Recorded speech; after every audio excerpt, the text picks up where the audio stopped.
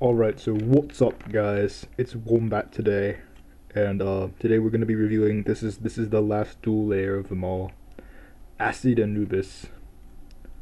Yep, Acid Anubis Yell Orbit. So let's get on to doing the individual parts.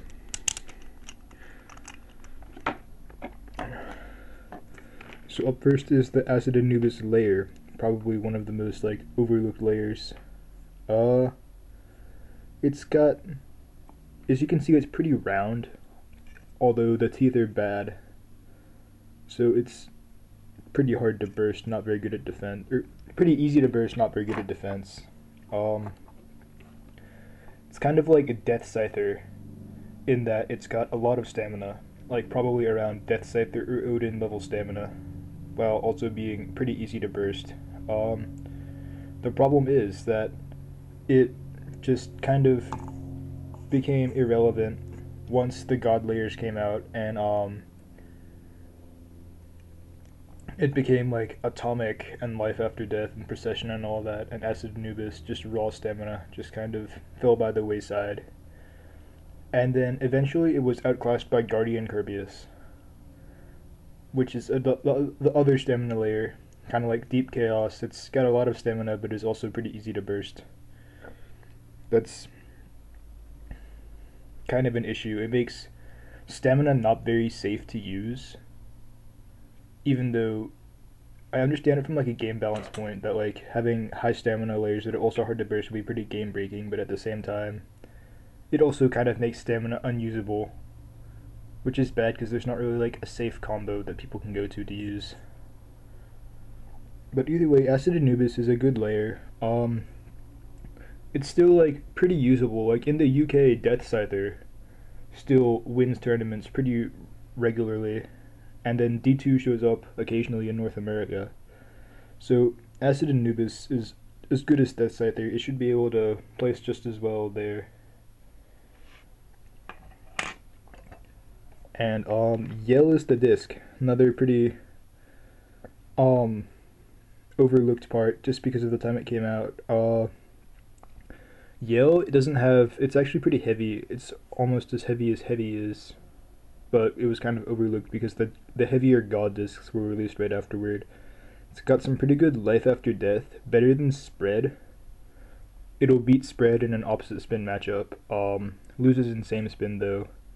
Has a better chance against Atomic than Spread does. Neptune Yell Revolve was like my go-to combo for having to deal with L2 hold before I went into AN, and I found that like, oh, DF Atomic beats this anyways. There's not really anything I can do about it except use like right spin Atomic against it. But yeah, 4G or 7G outclasses it for left spin life after death.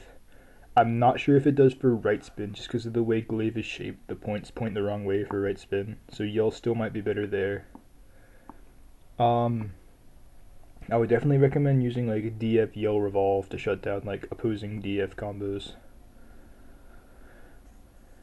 But yeah, it's pretty overlooked disc just because it didn't have a huge window of usefulness because the god discs outclassed it pretty quick, or they became more popular. I don't know if they definitively outclassed it.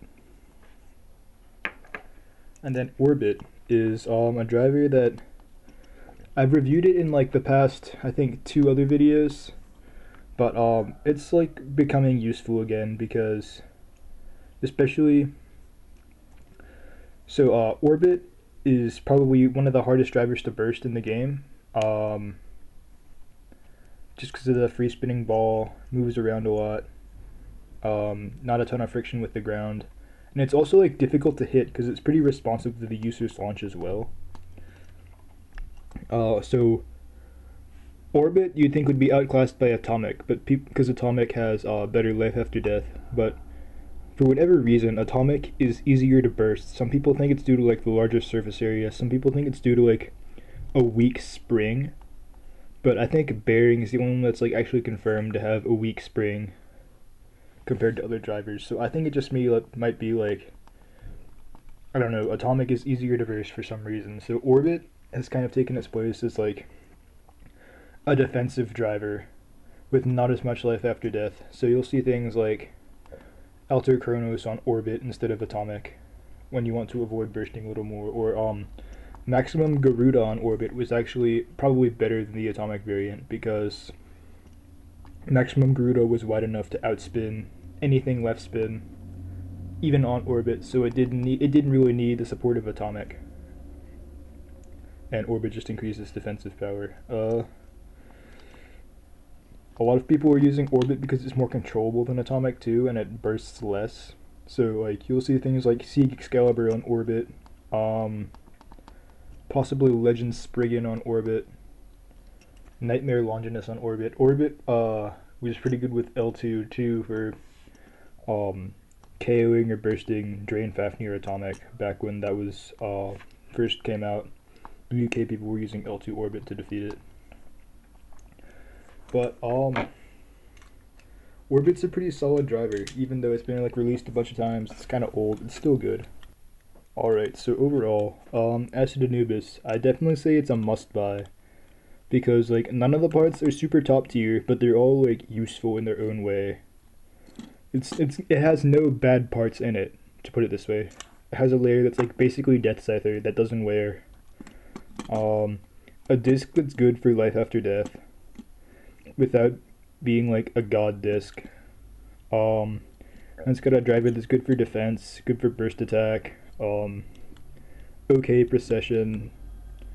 It's just a good all-around purchase to get. I would definitely recommend getting Acid Anubis. It's not too great stock, but all the parts are pretty good. Like Acid Anubis and Alter Chronos. Alter Chronos Yell Orbit is probably like the cheapest okay combo you can make on a budget.